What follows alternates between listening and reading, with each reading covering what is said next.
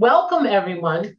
If you can believe it, this is our last Zoom presentation for 2021. And we have been together 17 times this year with all sorts of different programs. And I want to thank you all for being here for all those programs. We've brought in speakers from all over, and we've had guests come in from all over, and it's just been a wonderful time. So we are working on some programs for next year. We're going to be incorporating both live and Zoom, and I'm working with Seth actually to figure out how we're going to be able to bring you people who are not in the area into those presentations so that you can enjoy them with us. So let me see, I have a whole list of notes here I wanted to talk about. Our next event at Lawson Tower is going to be on December 18th. We are doing the Frozen Tower tour. The tower and all the grounds will be lit up for the winter. And we will have visits from 2 special frozen princesses. And they will be there bringing some music and song with them. And we'll be able to do pictures, and we'll have hot cocoa. And you'll find that on our Facebook page and on our website. And on, I think right before Christmas and then right before New Year's, we haven't got the dates yet. We are going to have Lene Badger is going to be doing concerts at the tower. She'll be doing holiday favorites, and then she'll be doing music to ring in the new year. Speaking of the new year, we will be having our first in-person presentation. We haven't done anything in just about 2 years by the time we do that, and it will be with Art Milmore, and he's written a book called And the Sea Shall Have Them All, and it's about the loss of the steamer Portland in November of 1898. I think you've all may have heard of that, the Portland Gale. It's a wonderful story. He'll have books with him. He'll be doing a book signing, and if you're on our email, you'll get that information. You can find it on our website. You can find it on our Facebook page. We're going to be having a bluegrass night probably in February, and we're just coming up with the information for that. We'll have music, and CP's Pizza will be joining us with pizza. We'll have some adult beverages available, and it's just going to be a really fun night with the WSU band. And rumor has it that Lyle Nyberg is just about ready to launch another book. So we're hoping that will be out in time for early winter, or the end of the winter, I guess, or however you put it, for him to come in for another live presentation. So we're excited about that. But right now, we're really excited about the Society's new website. In the wee hours of this morning, we launched a brand new website, which you can find at Scituate Historical Society.org. It's been in the making for months and months. We've got some very dedicated volunteers, archivists, trustees who have been working very hard on this site. It's beautiful. I toured it today. It's everything you'd want to know about Scituate and more. It's got lots of great features. You can make donations. You can become a member. You can buy some of our books that are on sale.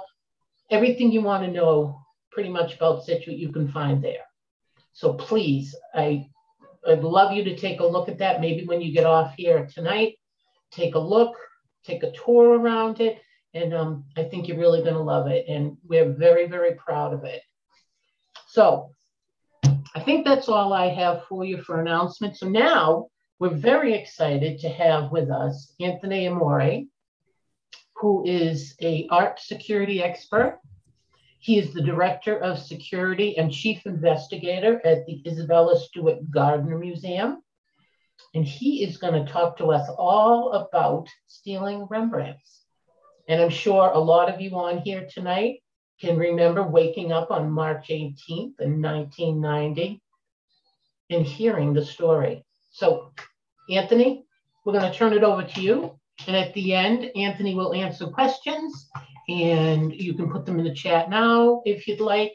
And welcome, Anthony. Thank you. Thanks, Gene. So I'm going to do my share screen now. Thank you, everybody, for joining us tonight. It's second time I've had the opportunity to speak to this group. I was lucky enough to speak at the GAR. Gene, I don't remember how many years ago it was. I want to say maybe 2 or 3. Maybe a little longer than that. Really? Yep. Yeah, that's right. COVID throws the whole thing off. Yes. Yeah, that's a good point. Maybe 2 or 3 years before COVID. So I really love the place, and it's unfortunate that everything's virtual now, but soon enough we'll be back in place. But tonight, I'm going to talk to you about stealing Rembrandts, and going to try to give you a different perspective on art theft and explain to you how these things really happen. So in the introduction, Gene mentioned that I'm the director of security and chief investigator at the Isabella Stewart Gardner Museum. And I started this 16 years ago. And I was about halfway through the life of this tragedy, the art theft that happened in 1990. So working really hard, and I'm going to talk to you about that tonight. But I'm going to talk to you in general about art theft, using theft of Rembrandts as an example, the way to illustrate how these things really happen and who does them. But one of the things that is interesting about my life, my career, in a tough way, sort of, is that I'm an art theft expert by necessity. So you can't do what I do for a living without making yourself an expert in the field. So when I first joined the Gardner Museum in 2005, I set about learning everything I could about every art theft that ever happened. That was my mission, because I had worked in counterterrorism the first half of my career, the first 15 years. So now I'm switching over to art crime. And so I said, I'm a person that immerses myself. So I dug into all the research, and I was looking at every art heist you could find. And one of the first lessons I learned is that art theft is a massive criminal enterprise. It happens constantly. It's the amount of art stolen and trafficked and looted and such is in the billions every year. It's up there with gun running and drug smuggling and money laundering. It's a massive transnational criminal problem. Excuse me. So I decided when I was doing this research that I should focus in on one artist, because I didn't have a lifetime to begin. I needed to get to work right away. So I started researching Rembrandt thefts. And I found that Rembrandt is the most often stolen artist. Excuse me one second. And I'll explain to you why that's true and why that happens. But I found when I wrote this book, it came out 10 years ago now, that it still sells really briskly because people are interested in this topic. 82 Rembrandt heists had happened as of the writing of this book. So I had a rich field from which to draw, and I decided that I would write this book to illustrate to people how this stuff really happens. Because if you watch movies and Hollywood productions about art theft, it's way off from the reality, but it's much more interesting. One of the other things I learned in the course of my research is that Massachusetts is a horrible place for great paintings.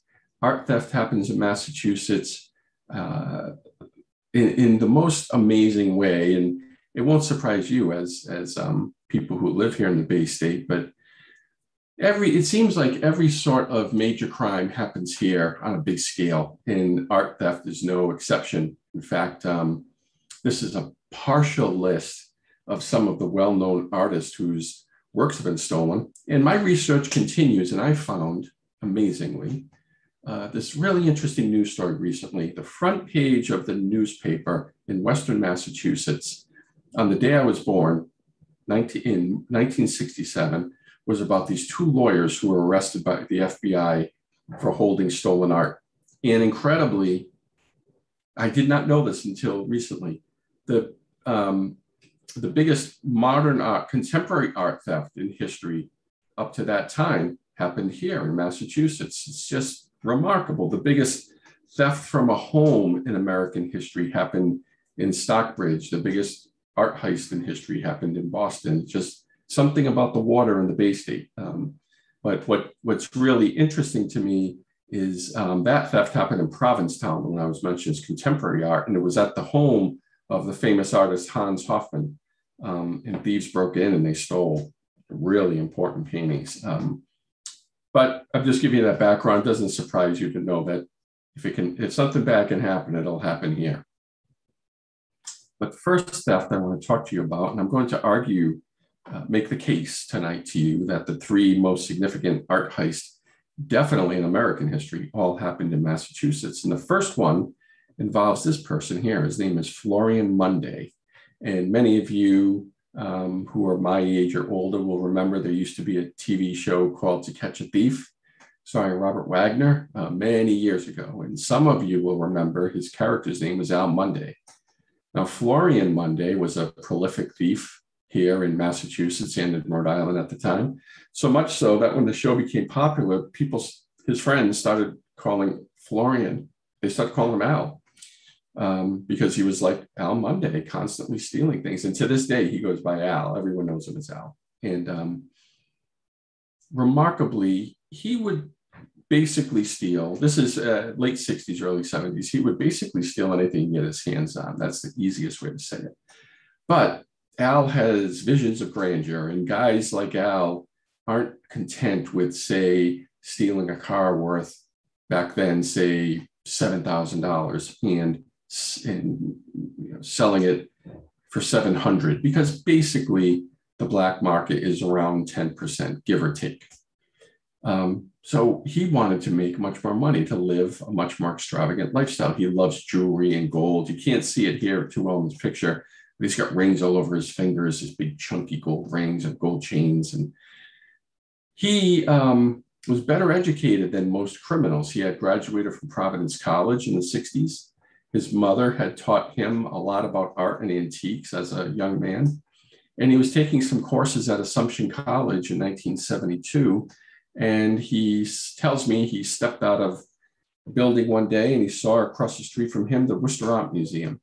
And it struck him that he should steal art. He knows what valuable art is. And if you steal something that's worth millions and you get 10%, now you're talking about serious money, especially back then, even now, obviously. So Al loves to exaggerate. Now, Assumption College is not across the street from the Worcester Art Museum, but he always likes to put a dramatic flair to his story. So he went to the art museum and would walk the halls and spend significant time in the galleries, studying the paintings, but more importantly, studying the security, how the paintings were connected to the walls, where the guards were there any cameras, what type of security devices were there, when was the place busy, when was it not?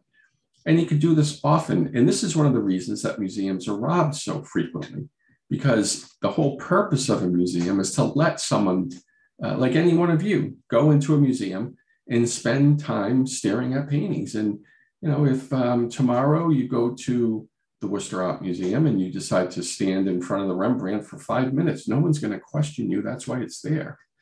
Museums are all about accessibility, which is why thieves love to try to rob them. So that's what Al did. And here's an important lesson about art theft. His favorite artist, he tells me, is Renoir. And there were Renoirs at the Worcester Art Museum, but he didn't target those because Al was in it for the same thing every art thief is in it for, which is money. So he targeted what he estimated to be the 4 most valuable paintings he could reasonably carry out of the museum during a heist. And those paintings were 2 works by Gauguin, a Picasso, and the museum's Rembrandt. It's a portrait of St. Bartholomew. Now, those are wise choices. So again, he knew art. Those are very, very valuable works. So Al was wise enough also not to decide to go rob the place himself. Why do that when he could get a couple of young, tough guys who followed him around and were his henchmen to do it? These guys were in their very early 20s. So he gets the two thugs he's going to use, and he walks them around the museum and shows them the paintings and shows them the routes and explains to them the security as he understands it so that they're comfortable at the place.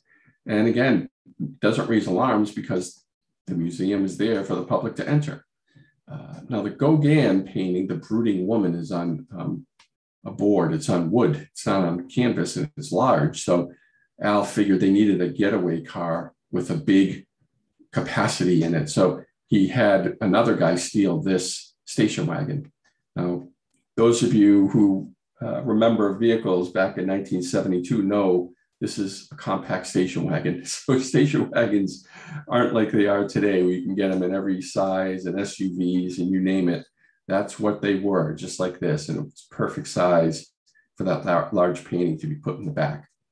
So now he has the car, he has the guys, and the plan is for the two thieves to go into the museum when it's open in broad daylight. It was scheduled for a May afternoon in 1972. And that strikes some people because you always imagine these art thefts happening at night. You know, guy rappels in through the skylight and has the red laser beams around him and such. And, you know, he craftily takes the item. He's wearing a balaclava and he's very smart and slick. But no, just over half of these things happen during the daytime. And the reason for that, when I tell you, I think you'll see it's obvious. If you're going to break into a museum at night, I can tell you, museums when they're closed are like fortresses. You know, all the bells and whistles, everything they have, everything we have in place to protect the place is on when we're closed. So you have a lot of hurdles to get through. But if you come during the day, like they plan to do in Worcester, the doors are open for you. You're halfway there. No one's going to stop you on your way to the paintings. So that was the plan. And the two guys came to Al's house on the day of the theft, and he went over the plan with them one more time. Then he gave them both blue windbreakers to wear. And the reason he gave those to them was because Al had a hunch that if these guys looked reasonably like they worked there by wearing the same outfit, that the visitors wouldn't interfere because they would think these must be museum employees taking these paintings down. Those of you who are on right now listening to me, unless you work in a museum or volunteer or what have you, you haven't seen paintings removed from a wall in person because we do it when we're closed. So how would you know, though, if you don't work in a museum? How would you know this was, if the guys went about it calmly and they looked like they belonged? That's half the battle, right? So that was the plan. And the guys are ready to go. Al sends them on the way out to the car, but they don't go. And he says, what's going on? And they said, where's our gun? And Al said, gun? What gun? We didn't discuss a gun. It's not going to be an armed robbery. I showed you the guards. They're all elderly gentlemen. They're not going to put up a fight. You're two young, tough guys. We're not going to use a gun. And the guys said to him, well, we're not going to do it without a gun. We're professionals. So Al gives in because he wants his paintings, and he goes and he gets a gun, because everyone has a stolen revolver sitting in their house, right? But Al did, and he went, he gets his gun, gives them the gun, and they're ready now. They're happy. They look inside the chamber, and there's no bullets. So now they put up another argument, and Al goes and he relents and he gives them one bullet. And I can remember him. We were speaking over breakfast when he was telling me the story, and he said, I held the bullet out and I pulled it back, and I told them, don't put blood on my paintings. And by that, he meant figuratively. He meant if you shoot somebody in the commission of this heist, you escalate the seriousness with which the authorities will investigate it and will respond. And I said, no, of course not. We're not going to shoot anybody, but we have to be armed. So they march off to the car. They drive to the Worcester Art Museum.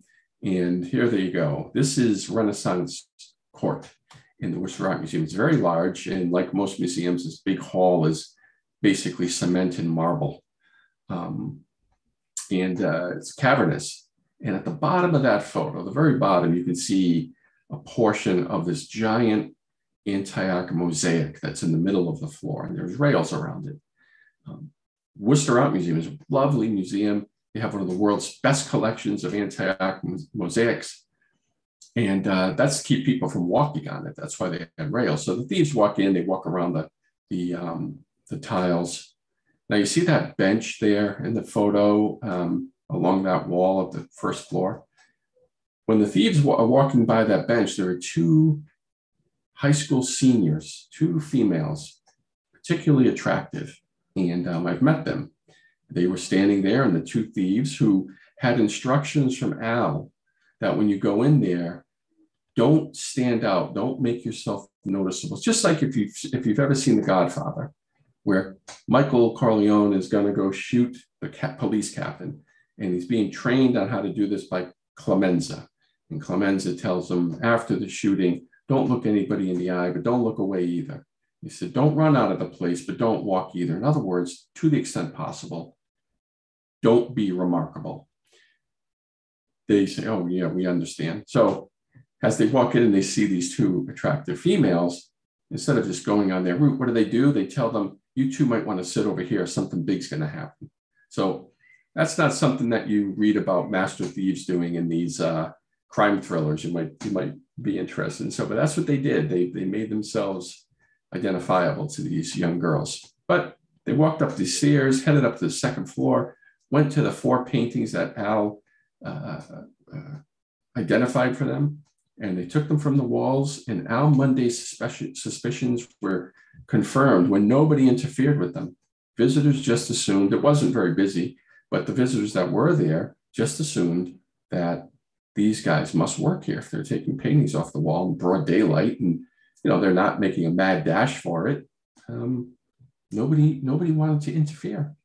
So they walk back down the stairs. They go to walk out. Now, what you can't see in this picture is that's right at the entrance. The entrance would be along the left side of this picture.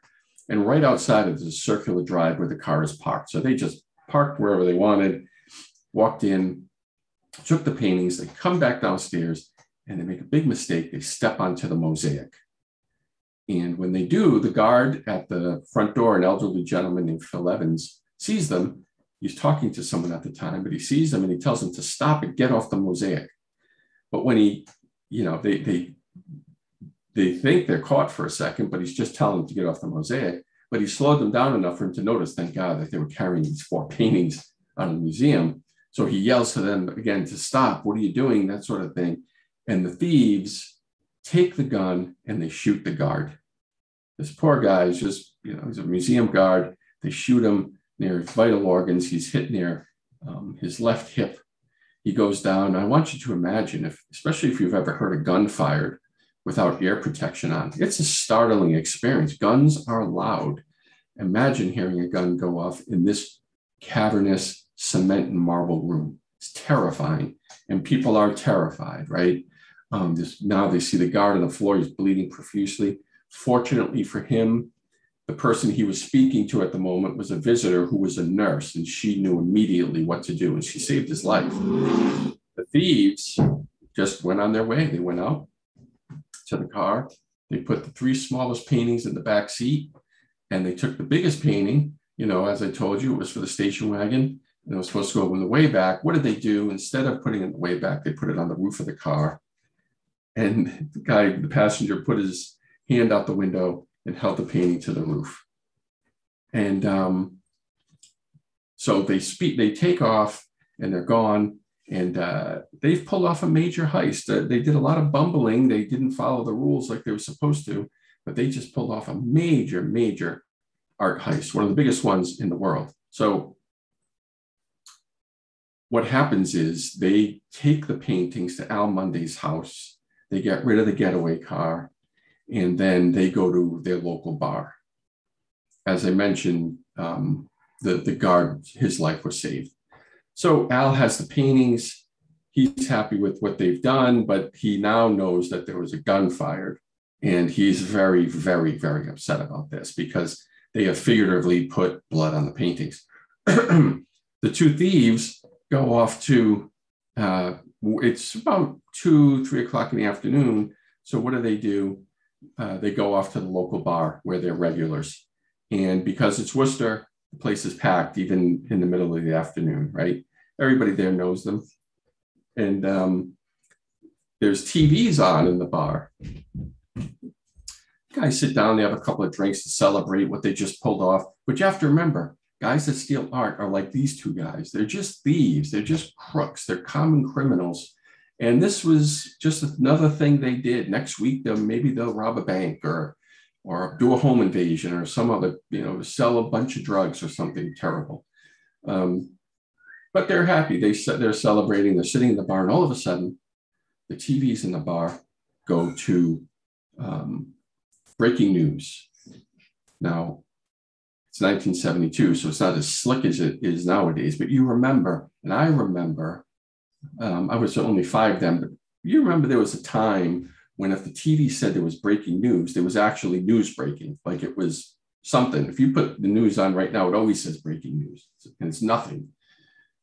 But back then, if you saw breaking news, your stomach kind of sank because it was either going to be some military action somewhere, some celebrity or world leader died, or some other really terrible tragedy has just happened. And this is one of those things where you remember I remember when John Lennon was killed, and, it was a breaking news, and you're like, oh my God, it's something you'll never forget. So everybody in the bar kind of quiets down, and the local news anchor comes on TV. It's not a national story, it's a local story.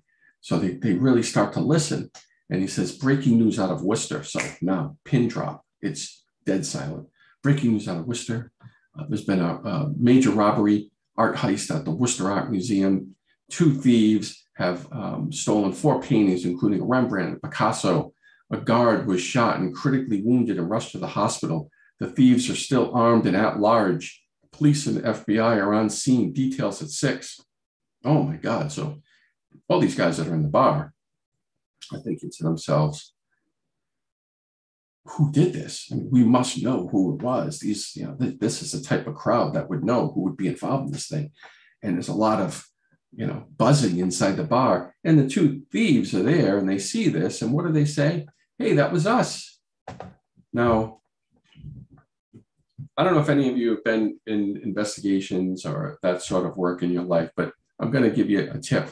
If 2 known criminals, announce their guilt in front of their community and say, that was us when a crime has happened, that's a very good lead. And that's something the police have to follow up on. Excuse me. So the police get word about who this probably is, and they go and get these guys pretty quickly.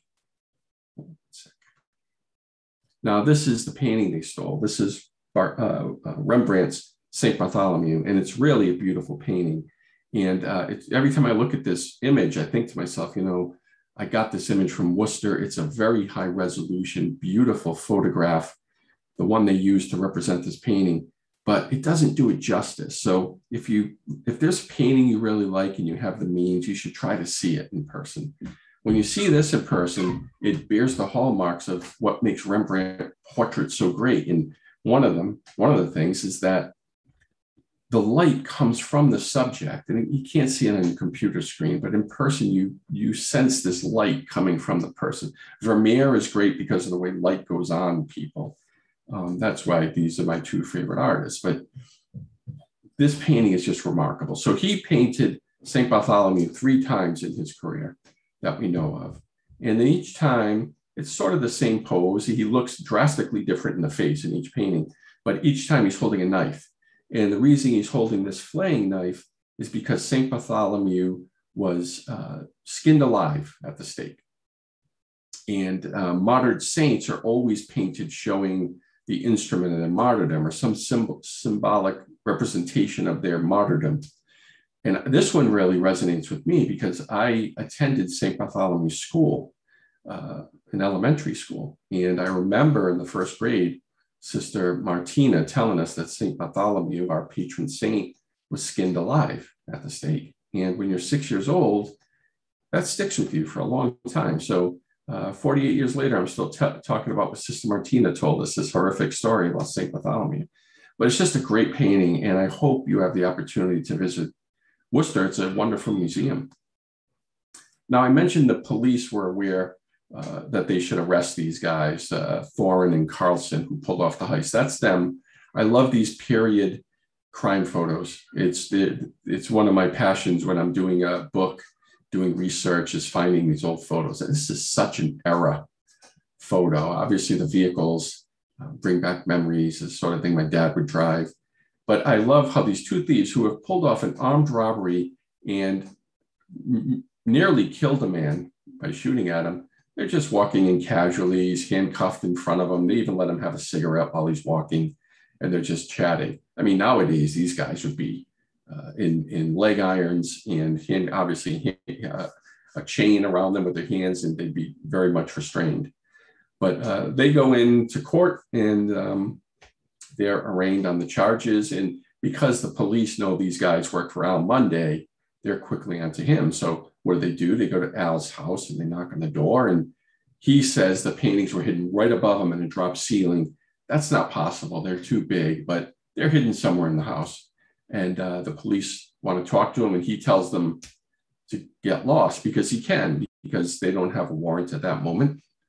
He knows his rights, but the police let him know, we're on to you. We'll be keeping an eye on you. So Al realizes he's got to get these paintings out of his house. His wife is there. He can't have this. He didn't think they were going to be on to him so quickly. So he has to find a place to hide these paintings. And what does he do? He doesn't put them in some secret trap door like you see in the movies, or, behind a bookcase where you pull the lever and the bookcase turns around, or some fancy alarm system with a safe. No, he takes them to Rhode Island, to a pig farm in Rhode Island called the Pachillo Pig Farm in Johnston, Rhode Island, the most polluted place in the United States at the time. It was the first EPA Superfund site. And he takes these paintings, they're in a case, and he hides them in a hayloft at the pig farm. So I want you to think about that for a second. This is not the Thomas Crown affair, right? This is real life. These paintings are hidden at a polluted pig farm. Now, not only did the police know that Monday is behind this thing because of who was arrested, but also other bad guys know. And these two particularly tough bad guys are about to be sentenced for a home invasion. And they see this news story about these paintings, and they confer with each other and decide, if we can get these paintings back and we give them to the judge, maybe he'll cut us a break. So they go to Al's house too. And they do what the cops can't do. When he opens the door, they just stick a gun in his ribs and say, take us to the paintings.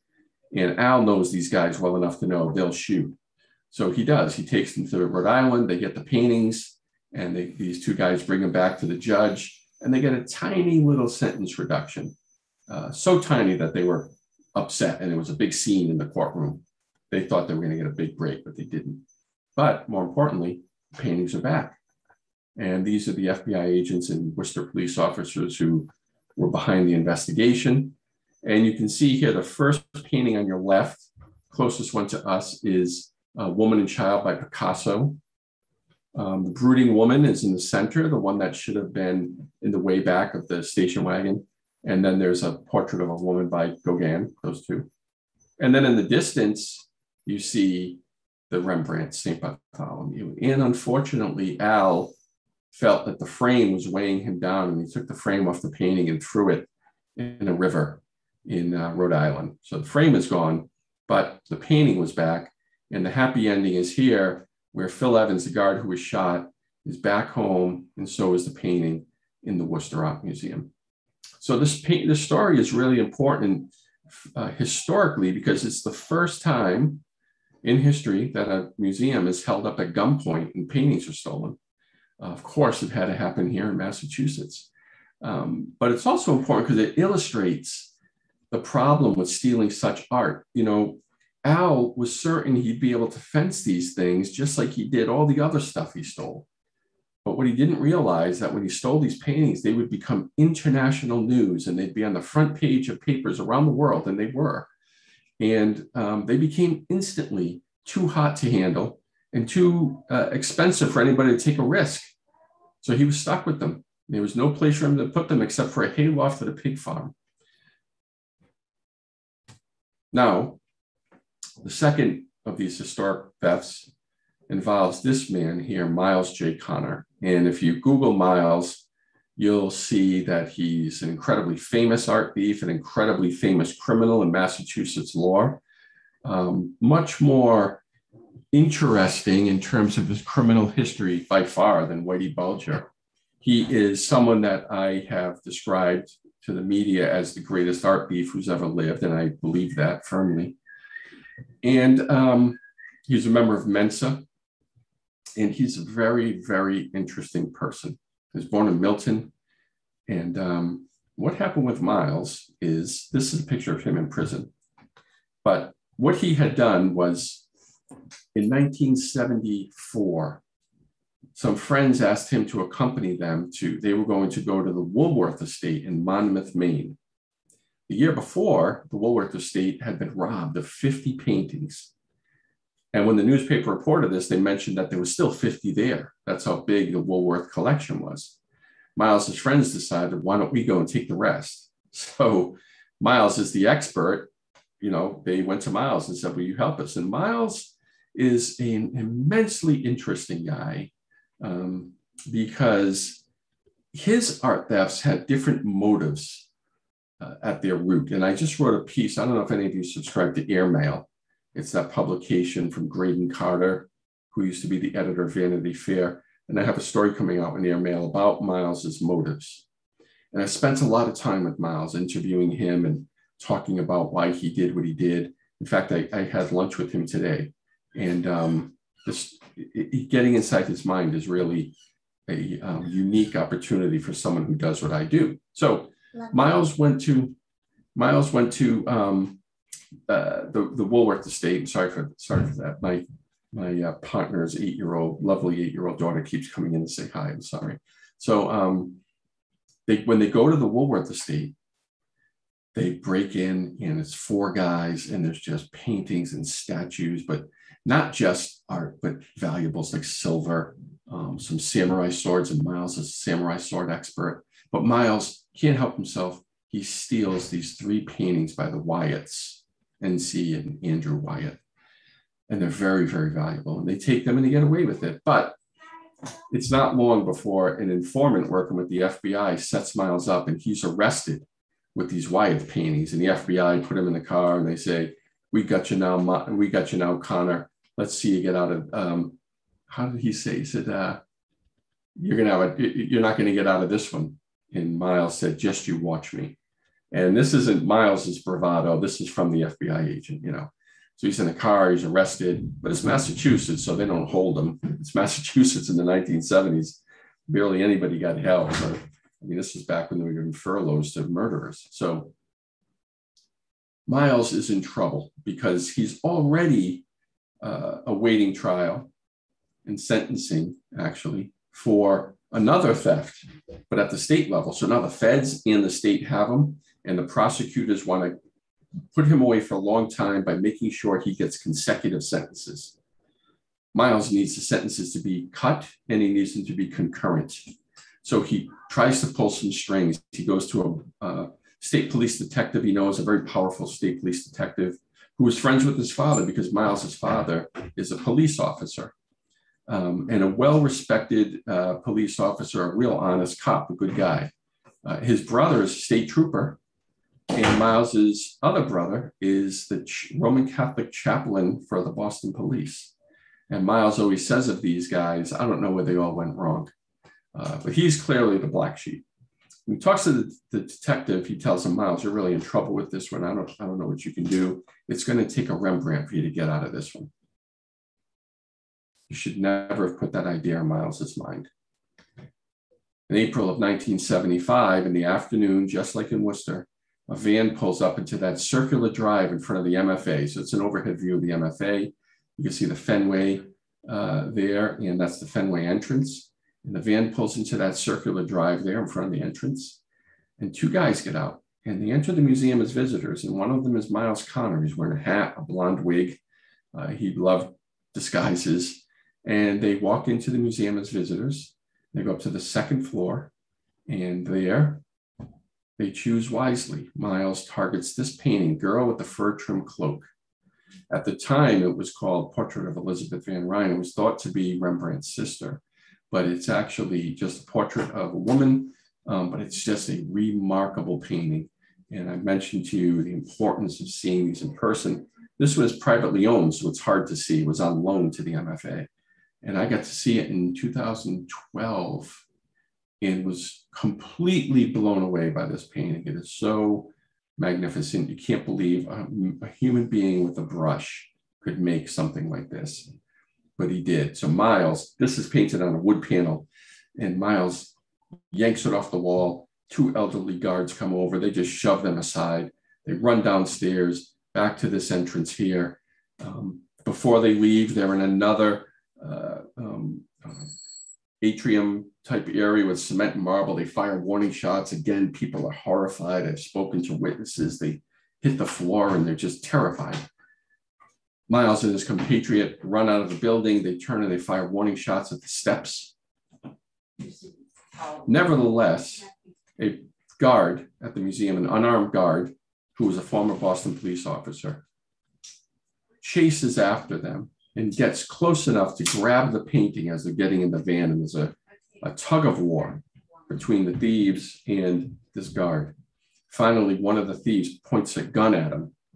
Miles says, "Don't shoot him," because he understands you can't shoot someone for paintings. So the guy just strikes him in the head with the gun, and the guard is injured. He's shown his injury here.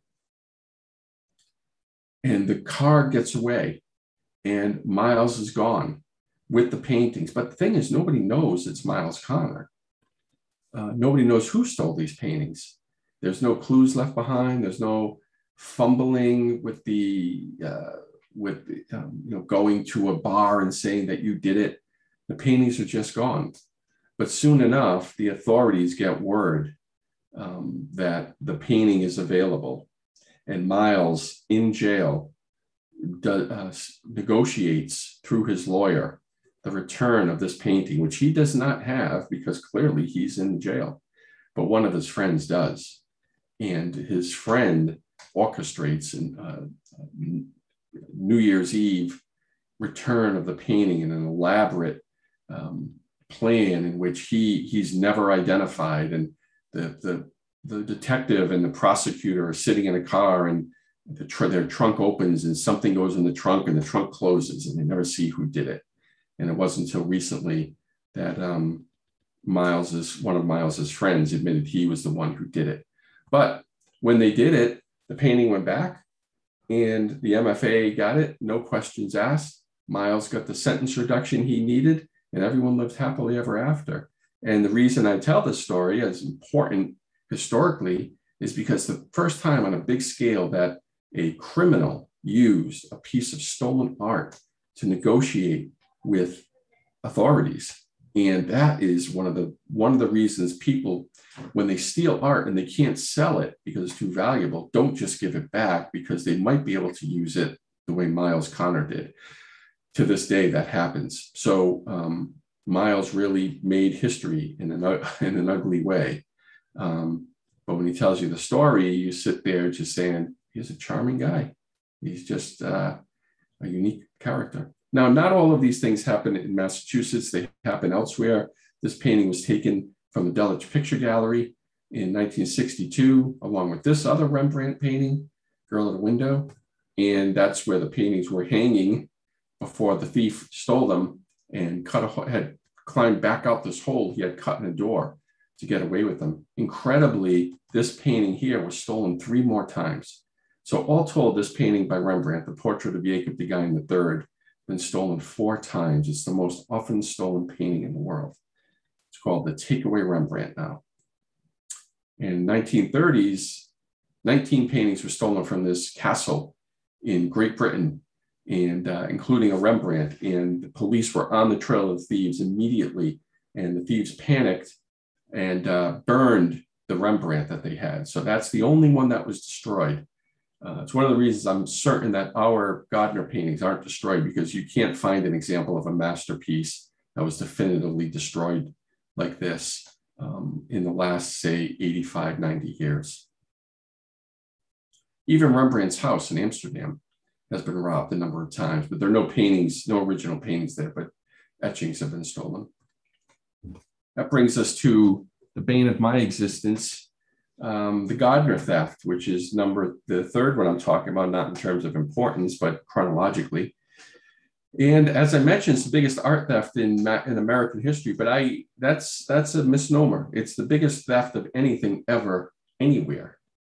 No bigger heist in the history of mankind than the theft of these 13 works from the Gardner Museum. Now, as you probably know by now, it was 1:24 in the morning of March 18, 1990, and two thieves approached the employee entrance on Palace Road, the Gardner Museum. They rang the buzzer, and the guard, against his training and against policy, buzzed them in based on the fact that they said Boston police were responding to a disturbance. And what the guards were supposed to do was dial 911, which is a fail-safe. If the guys weren't really cops, the dispatcher would know and they'd be on their way. And if they were, they'd say, let them in. So it's what he should have done, but he didn't. And human error is at the root of so many great tragedies, of course. Now, these drawings are of the thieves, and you say, well, there were two thieves. Why are there four drawings? Well, the guards couldn't agree perfectly on which was wearing a fake mustache.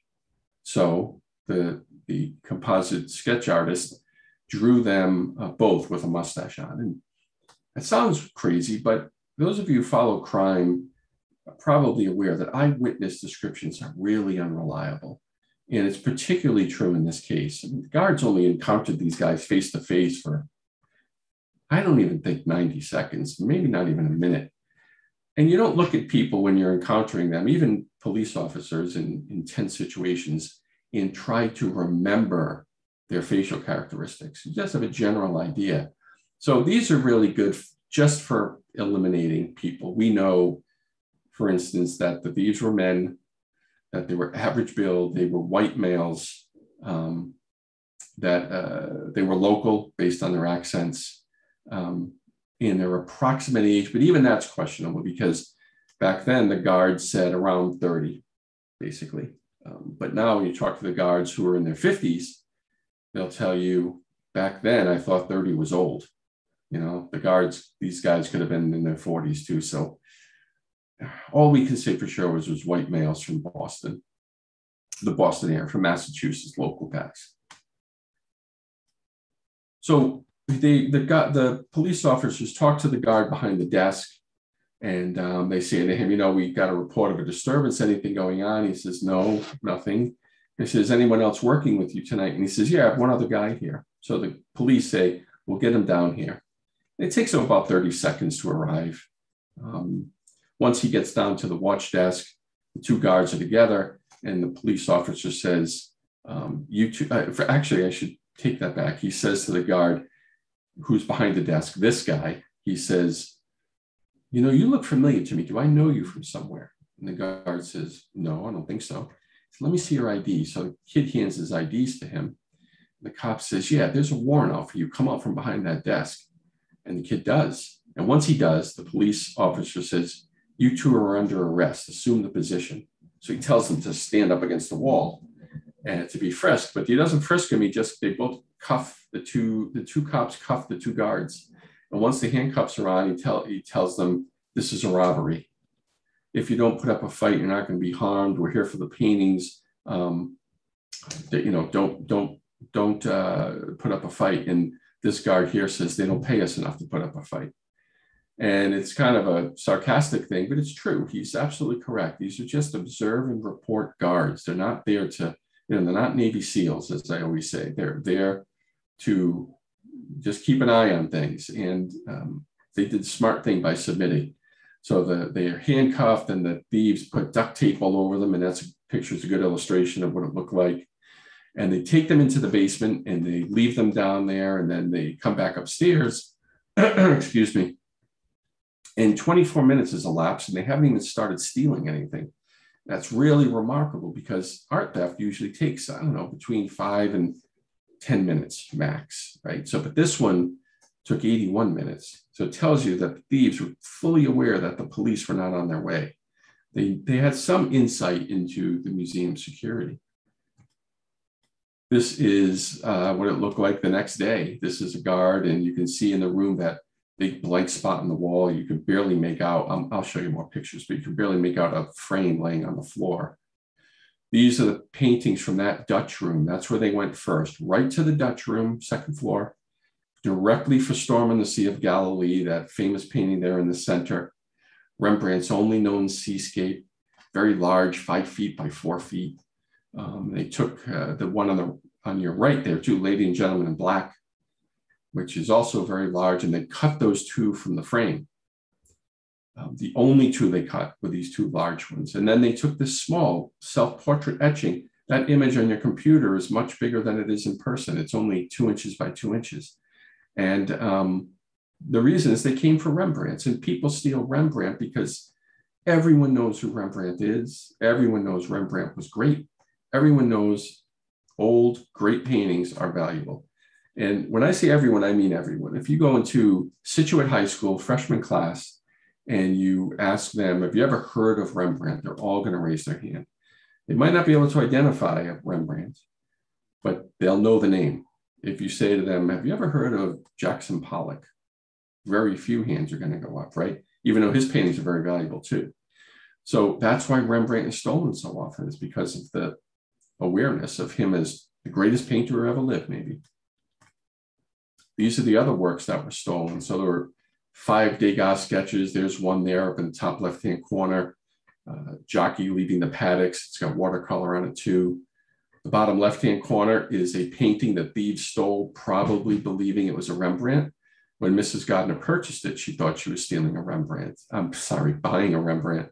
It was called Landscape with an Obelisk, and it was actually painted by one of Rembrandt's students over at Flink. On the top right-hand corner are 2 incongruous items that were taken, these 2 objects, a Napoleonic finial, a bronze finial, and a beaker, a Chinese beaker from 1200 BC.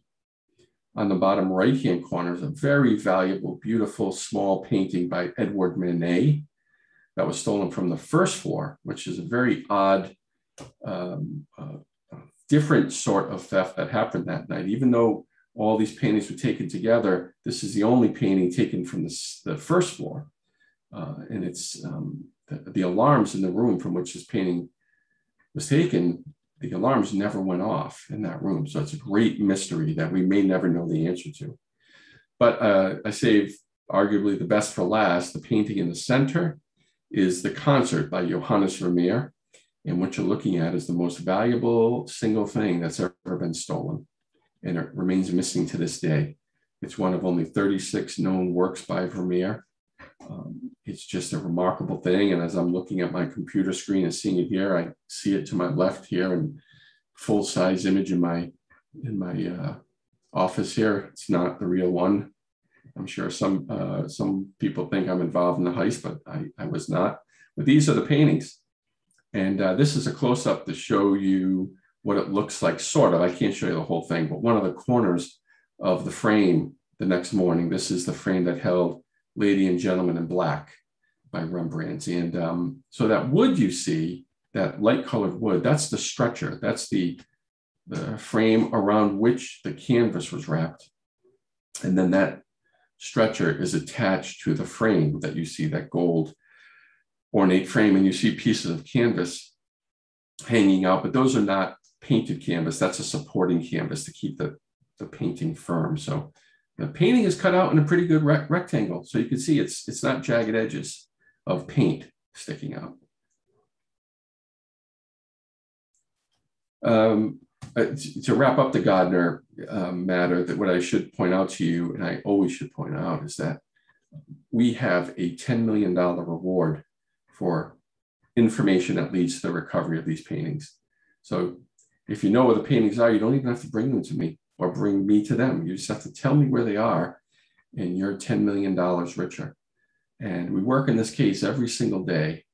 And I can tell you that these things combine, the amount of effort with the FBI and me, and the $10 million reward, and the fact that the U.S. Attorney's Office is willing to discuss immunity, leads me to believe that eventually we will get to the promised land and return all 13 of these works to the museum where they belong.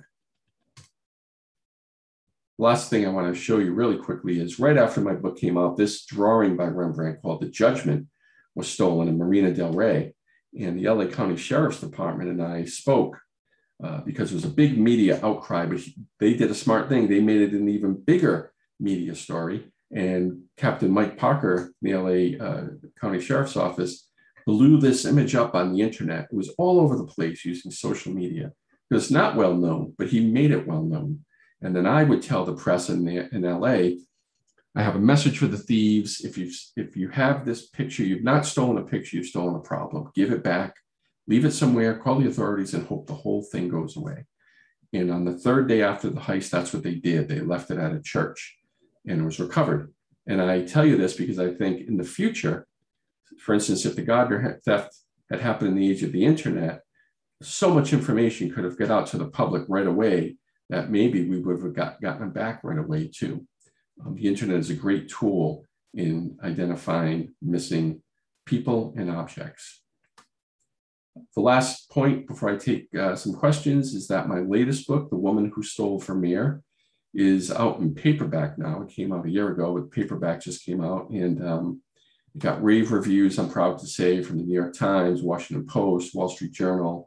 It was an Amazon bestseller, New York Review of Books, and it's an incredible story about the only woman ever to steal masterpieces. Her name was Rose Dugdale, and she did it for political reasons, and I think you'll be blown away by her story, and I'd be honored for you to read it. And with that, I'll turn it over to Jean or take any questions that might pop up on my screen. Thank you so much.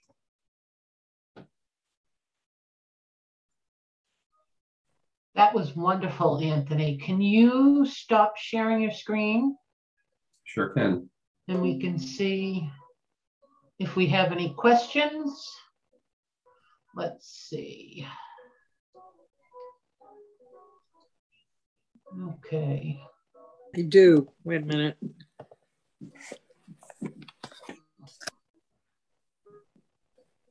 My pleasure, Jean. I have a question.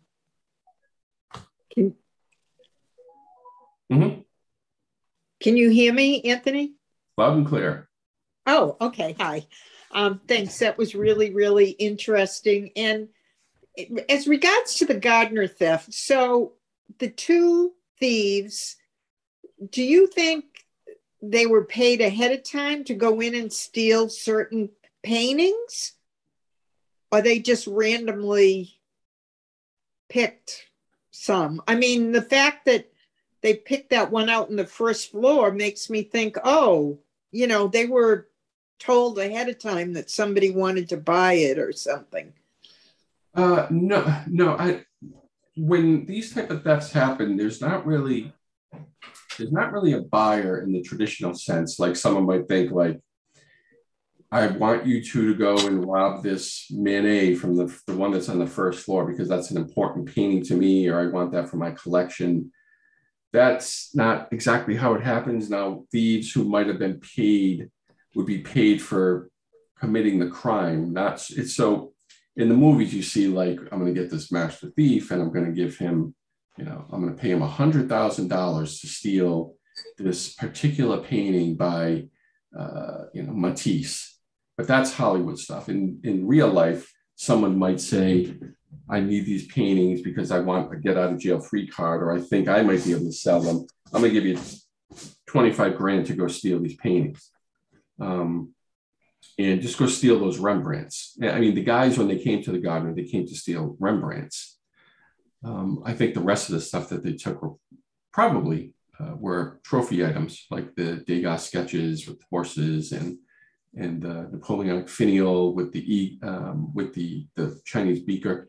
Yeah. But it's not. I hope I'm answering that correctly. I just don't want you to think there's some collector who pays a guy to go steal something for his collection. It might be someone who pays guys to go steal something valuable. Thank you. You're welcome. Thank you. Well, it seems foolish to steal a painting like that because it is so famous. Yeah, it what are you turns out going to to be do foolish. Ronald, it turns out, I agree with you, and it turns out to be foolish. And they learn this only after the fact, though, because these guys that do this don't research history. They don't say, I want to steal something. Let me go into the microfiche at the Boston Public Library and read about the history of this. They just see it as an opportunity and they do it. And, you know, all the museums in Massachusetts had been robbed before the Gardner.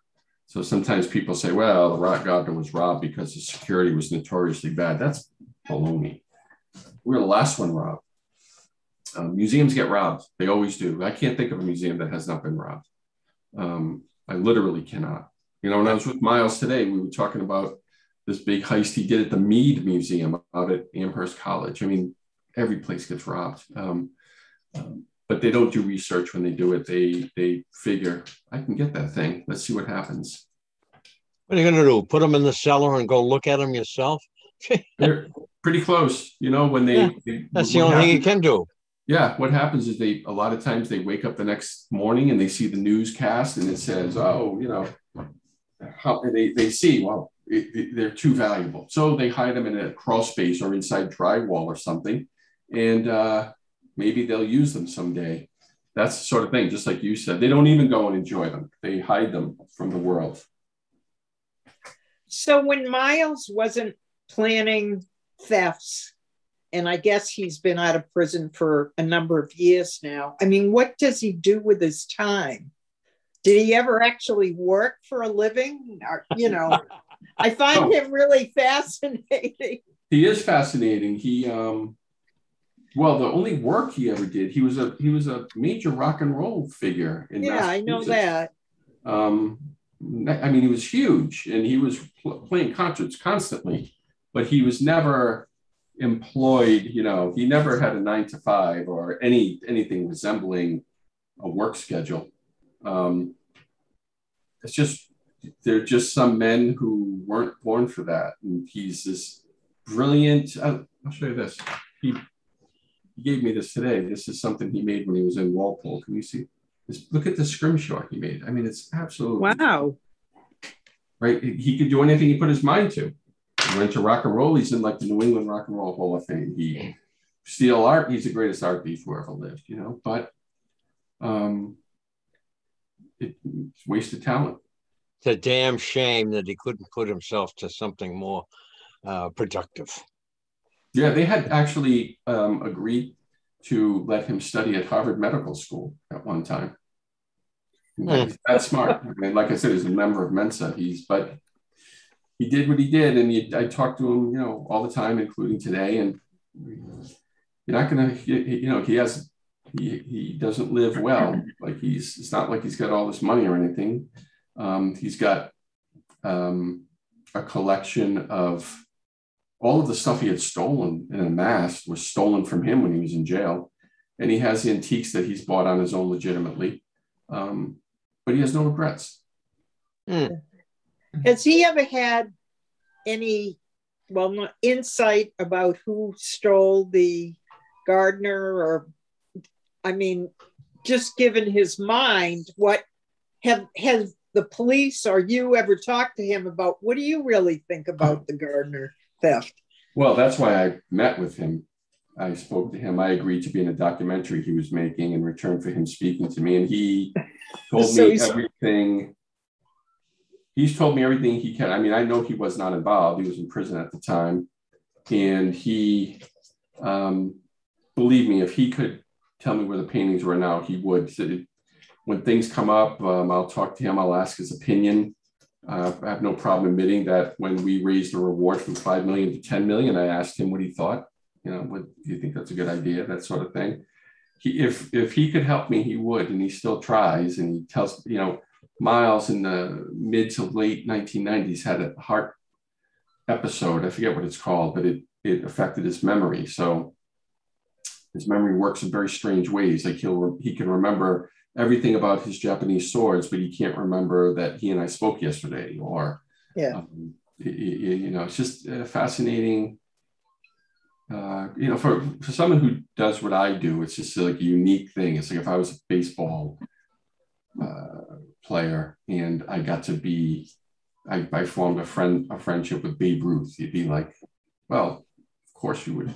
But he doesn't have information as to where our paintings are now. Wish he did. Anthony, we've got a question. How many Gardner paintings were canvas and boards? Okay, so the etching was on paper. The Degas were on paper. The Manet is on canvas. The Rembrandts are canvas paper. The Flink is on a oak panel, a board. And the one, they tried to take our fourth Rembrandt and they forgot it. And that was on a panel, oak panel as well. And we have another one. What's the percentage of paintings recovered in the US yearly? There's no definitive percentage on that.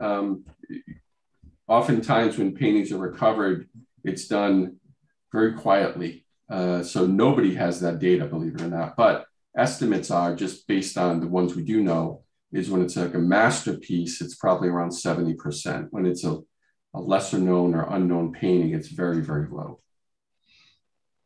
Okay, and we have another question. Do you have an art background? I studied art history in college, but not as a major. But I was not brought up in an environment where going to an art museum was something we ever did. However, when you work in one, like I do, you become, just by osmosis, just by being in an office and hearing people walking by, never mind talking to them, you form a pretty strong art background. So sometimes I think like, maybe I wonder if I should get a master's in art history. But then on the other hand, I'm like, why would I spend that money? What am I going to learn that I'm not learning already? What's the total value of the painting stolen from the Gardner? Well, I always want to mention first that when we talk about the value of them is intrinsic, and it's they're part of a larger piece of art that Mrs. Gardner created in terms of the museum. Estimates in terms of the dollar value, somewhere I would say I'd guess somewhere between $600 and $700 million. They're priceless. That's so, Ronald, thank you for saying that, because they are the true definition of pricelessness. Because yes, they are. People say that all the time about paintings. A priceless painting. No, they're not priceless. You can sell them, but the Gardner paintings can never be sold per Mrs. Gardner's will. So they don't have a price tag and they never will. So they can never be painted again. Right. But I mean, like, what He's I mean dead. is, the other night they had a big auction at Christie's and a Van Gogh went for like $46 million. And the newspaper will refer to a painting like that as a priceless painting. Well, no, there is a price. There's 46 million. But the Gardner paintings can never be sold. So there really is no price. They are priceless. Yeah. Do you think the paintings are still in this country? I do. I think if they left this country, we'd know. And I know that paintings that are stolen in the United States don't usually leave. It's very rare for a painting, a masterpiece, to be stolen here and recovered elsewhere. Meaning elsewhere in another country. Sure. Do you think they are still in good condition 30 years later? Yes, like that's one of the reasons I wrote Stealing Rembrandts, to look into these sorts of questions. These are all the things I answered by doing the research for that book. So these are excellent questions. And you'll find that when paintings are stolen, these older paintings, when they're recovered, sometimes it needs some conservation work, but they're always in a condition that they could be shown again. One painting was stolen and it came back. It had developed so much mold that the paint was separated from the canvas, but they repaired it. And I'll tell you, the interesting thing is, even if the paintings were being held for the last 31 years in museum conditions, they still have to be conserved. They have to be studied. They have to see the stability of them. There's all kinds of work that would go into it. So if we got them back tomorrow and you looked at it and said, it's perfect, you couldn't just put it back on the wall. They would study them for quite some time.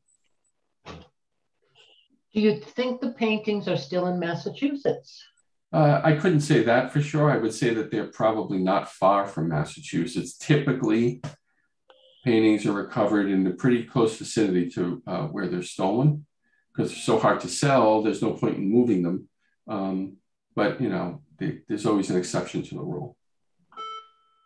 Are you still getting leads or, things that you're following up on, and how many, like on average, do you get? Get a few a week. I think it's interesting. You're going to see a story in the Boston Globe in the next week or so. I didn't participate in it, but it's going to say that this guy, well, you'll see it. I really like the reporter. I don't want to burn the story, but when you read the story, remember me telling you this. I get calls all the time from people who say they've seen our painting, right? And they're not lying.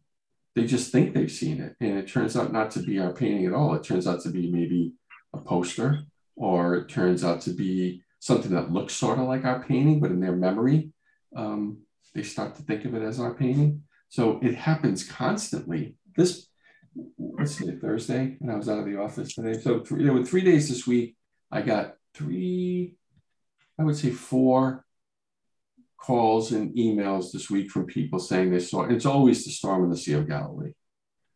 You know, I always wonder, it's like, well, is that because it's so recognizable and it's shown so often, or is it because people, you know, the storm, they don't know the other ones, so they think they saw the storm. It's but it so far obviously has never turned out to be the case. Well, a lot of young artists studying art copy paintings like that. Mm-hmm. They see pictures of it and they copy it. Some of them are good and some of them aren't. Most of them are not good. No. And it's really easy for me to tell right away when somebody sends me a picture. Now, most of them I couldn't do, but you can tell right away. That's, you know, trying to copy Rembrandt you're asking for it. You know, you're not trying to copy like Jackson Pollock, where it's just paint splatters. You're trying to copy the greatest artist who ever lived. And on a painting as elaborate as the Storm in the Sea of Galilee, you know, it's so elaborate and complicated, and the motion, you have to be able to do the light and the water, and each of the apostles and Rembrandt, he painted himself in there, and the demeanor on Christ. Forget it. It's not worth trying to copy. I've seen, you know, these in China, artists are taught by copying. That's their technique. And you can go online and buy an oil painting of the Storm in the Sea of Galilee right now. That's reasonably close to the real thing, but it's still, you know. Yeah. You can't beat the master. That's right. That's why he's the master. That's right. We have a comment. I love the Gardner and hope you are successful in retrieving them. It is a gem, and so is the Worcester Museum. Aren't you nice? You're a gem. You're a gem for saying that. Thank you so much. I really appreciate that. I will be at the Gardner on Monday to see the Titan exhibit. Titian. I'm sorry. I couldn't read it. No problem. It's a really exciting opportunity to see them all together. Many thanks for keeping them safe for us to see. The Gardner is a real treasure. Thank you. That's really kind. And I'm really glad you mentioned the Titian exhibition. All of you, if you have the opportunity to see it, it's been called by art critics as the most important art exhibition of our time, not just at the Gardner in Massachusetts. It is the first time in 500 years that these 6 Titian paintings have been reunited. And Titian is as great as it gets as well. And to see these, and you're painted over a 10-year period, and to see the progression of Titian's work from unbelievably great to astoundingly great, and to know they'll never be together again. So if you don't come see them before January, you're never going to see them together again, because they'll never go on loan again. This is a once in a, not lifetime, once in a history exhibition.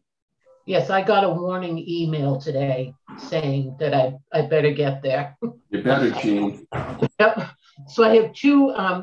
I saw Titian. It was incredible. And then it is excellent. The restoration work, bringing the colors back, is amazing. Yes, Gianfranco Pocobene is our paintings conservator. The guy is so modest. He gets mad when I say this, but he's a genius, and he's the best there is. He's just, I got to watch him do the Titian. So, you know, when you're watching TV, you see some of those shows and you see them, the before and after part of a painting. I get to see him do that in many paintings, but the Titian in particular, and seeing like the finished part and the unfinished part. And it's this, holy moly, what a great memory. It was so amazing that the only time we ever did this, they took the Titian and set it up in the Titian room, and he did it. You know, we put stanchions up and the public could watch him We did that for like a week, and it was, wow, was that just unbelievable to see. Well, I love this question here. What is your favorite piece in the Gardner? Great question. Favorite piece outside of the 13 stolen works, which I'm completely obsessed with, of course, is the Madonna of the Eucharist by Botticelli on the 3rd floor. It's this round, actually the round one is behind, it's the Baptism of Christ, Botticelli, and then in front of you is this rendering of the Virgin that, you know, it's just so mesmerizing. And the way the light comes in from the side window makes it look different at different times of the day. And her veil, her transparent veil, I stand there trying to get my mind around the fact that he painted transparency, and it's perfect. And the model he always uses, the woman that was the Venus rising, and everything about that painting is just staggeringly beautiful. And I'm a believing Christian too, so the painting really speaks to me. Oh, cool. I'm glad you like it too. I love hearing your passion, Anthony. Thanks, Gene. I love the way you, oh yeah, I could sit and listen to you all night. Thanks, wow. Wow. I'm gonna call my partner in here and have you tell her that. See. There you go. Give her a hug. Give her a hug. She's your treasure. Oh yeah, she is. She is. What a wonderful and fascinating talk. Certainly hope the Gardner recovers the paintings. One of my favorite art museums, along with the Frick in NYC. Thank you. Good choices, Jody. Thank you very much. Thank you. Anybody else? Lucille, do you have any comments? I know you were so excited for this presentation. We chatted a little in the beginning. She probably doesn't. Lucille, can you unmute yourself? Yeah, I did. I just, Okay. you know, I agree with you, Jean. Anthony, you I was married to an artist for many years, and to hear the way you describe how you're moved by these paintings that you live with, almost, right? Are you there every day? Every day, yeah. What a thrill! What a wonderful thrill! So the program was so terrific tonight. It's just so hard to believe. It's so hard to believe that we can't trace these things. Of course, they can't sell them, I guess, right? Because I don't know. Could they think that's why we don't see them, right? Because these people can't sell them. Are they seeing them for themselves? Do they have them for their own enjoyment? No, they're just hiding them, and they can only get them in trouble. I just have to get them to trust me, whoever's holding them. But we talked about this before the program began. So Lucille, forgive me for repeating it, but I would ask, you know, if you remember how Whitey Bulger was caught, the way he was caught is essentially a public information campaign to people based on the premise that he has to emerge from wherever if he's still alive, sooner or later. His girlfriend's still alive, they have to go out for things. They have to, again, go to the doctors, go to CVS, get food. Human beings have to, you know, but paintings don't. You can hide a painting in an attic and leave it there for 100 years. It's not going to walk out. You have to, people looking for it like me have to find it. It's not going to find me. You know, it's not going to stumble out of the house one day and someone can spot it. So that's what makes these things so difficult. Like I mentioned earlier, also, you know, if you get some sightings of a person that he might be, I'm in Winchester, so, oh, he might have been sighted in Winchester. Then that's a lead that you can, again, go talk to doctors in the area, check out the pharmacies, hang around these places. But a painting, if someone says it's in Winchester, so what? There's thousands of houses in Winchester. Which one is it in? So that's why it's so much harder. Was anything ruined when they cut it out of the frames? Well, cutting it out of the frame is a bad thing, very bad thing, but it's still the value is there. It can be repaired. It'll be easy. And John Franco goes nuts when I say this. It'll be easily repaired. I say that because I have so much confidence in him. But listen, this is John Franco, who did the Titian. This is a guy who got a painting that was on a wood panel, an oil painting, took the oil paint off the wood panel and put it on a canvas. Right? In my book, if you can do that, you can do anything. My God, yes. Right? So as soon as I hear that, and don't forget, I always say kind of nonchalantly to John Franco, my job is just to find them. You have to fix them, you know. Yeah. Well, How did you get it? The program? Thank you so much. And Jean, thank you for arranging for us tonight, this wonderful program. You're very welcome. Thank you. And thank you, Anthony. Oh, my pleasure. Anthony, I missed the beginning, and I'm wondering if you mentioned this or not. How did you get into this line of work, which, you know, did you ever think you'd be doing something like this, I guess? How did that all transpire? Well, in a nutshell, I had the first half of my career, I worked in a unique role as a special agent with FAA security. So I did a lot of security work, making sure airports were secure and learning how to secure buildings and such, and also doing investigations. And that's, believe it or not, it's a rare combination. Usually investigators don't do security and vice versa. I just happen to do both. And after 9/11, I did the security at Logan, and then oversaw the inspections branch. And once I felt that I had everything up going the way I wanted it to, I saw this job opening. I just looked it up on an old newspaper. I saw the one that I saw in 2004, and it was like this big. That's it. It was just this little, back when jobs used to be in the newspaper. And I read it, and I'm like, I'm surprised I applied for that, you know. But I did, and then I saw the place, and I was like, imagine coming to work here every single day. You know? So, but if you asked me then if I'd be there 16 years later, I said, no way. But here I am. Right. So we do have an interesting FYI. The facade at the museum is a gift of a Scituate gal, Anne Howard Fitzpatrick. Oh, she's wonderful. I know Anne. The facade is if you go in the new building to the entrance, the only way to get in now, you look up to the right, there's always an enormous contemporary artwork outside on the museum. And that's her that bestowed that. We sort of refer to it as a gallery, and she's awesome. What a wonderful person she is. One of my favorites. We're looking forward to your new book. Your storytelling is riveting. Yes, it is. Yes.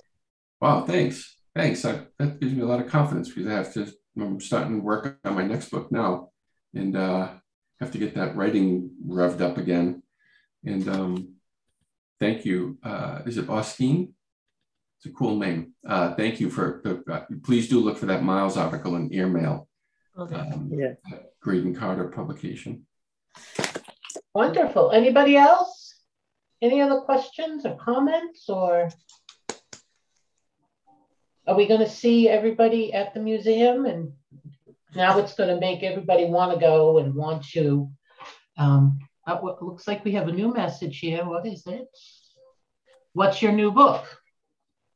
In the research phase, it's going to be a book about, actually I just got this autobiography. It's about suffragettes in Great Britain at the turn of the last century. It was Emmeline Pankhurst, if you ever heard of her.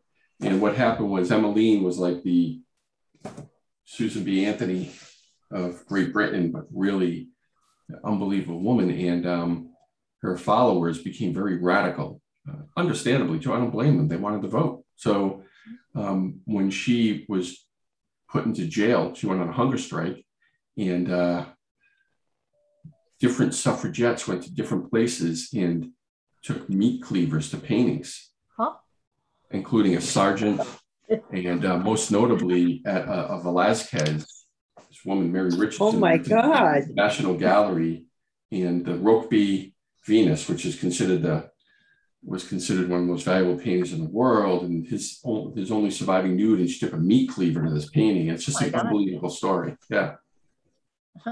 No theft, just damage. We certainly look forward to that, and we think we'll have to have you visit us again when that comes out. Yeah, I hope you check out the Woman Who Stole Vermeer. That's such a fun book. You'll be blown away by this woman, Rose Dugdale. It's incredible. Yes, it sounds quite interesting. Thanks. Okay, well, I think if nobody else has any questions, we will end tonight. And thank you all for joining us. Anthony, once again, thank you so much. My pleasure. Thank you. Thank you. It was wonderful. Happy Thanksgiving. Yes, everybody be well. And like I said, this is our last Zoom presentation of the year. So we're going to take a little break and follow our new website, please, ScituateHistoricalSociety.org. Follow us on Facebook, sign up for the newsletter, and you'll hear about all of these interesting programs we're going to have next year. And good night, everyone. Good night. Thank you. Good night. Thank you, Jane. Yeah. Good night. Good night. Right. Happy Thanksgiving.